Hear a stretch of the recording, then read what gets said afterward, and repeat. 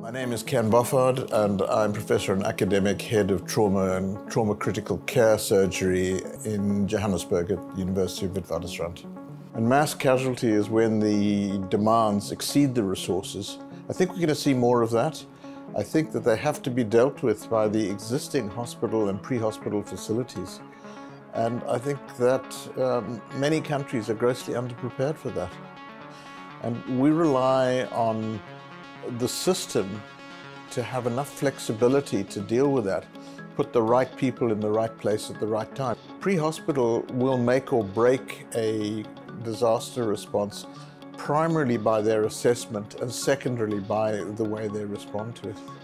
So hospitals have got to have a response to multiple and mass casualties, which is wholly different from the ones that they would use for normal day-to-day work. The decision-making process when the demands exceed the resources are very different from normal, and one has to have medical personnel, and that's everyone from administrators at the top through nurses, doctors, healthcare providers, has got to be flexible enough to say, the rules have changed, now what do we do? The Royal College is leading the world in many aspects of what's happening. It's a privilege to be part of it. And I think there is always the opportunity to learn on a much wider global platform, and certainly more than there ever has been before.